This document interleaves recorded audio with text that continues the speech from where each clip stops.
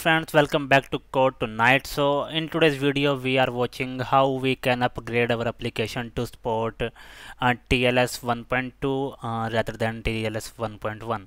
So the older versions of .NET framework supports TLS 1.1, but nowadays we are always needed to support the latest TLS version, so which is TLS 1.2, which is we have to support. So guys, if you want to enable that support, what you have to do is you have to go to the global Ajax file of your web application.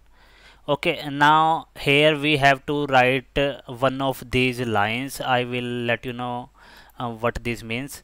So this 768 here means TLS 1.1 and 3072 means TLS 1.2.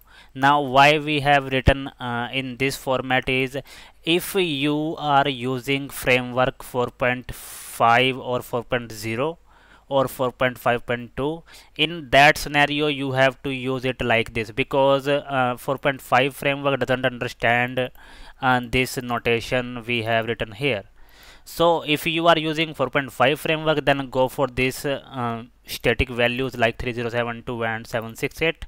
If you are using 4.6 framework or above framework, then you have to use it directly like TLS 1.1 and TLS 1.2. Okay, so this will resolve your TLS issue and your application will start supporting TLS 1.2 as well as TLS 1.1, so there will be no issues. So just remember the main part, that for framework 4.5 you have to write it like this. Okay, so if you still face any TLS issue, then you can let us know, and thanks for watching guys.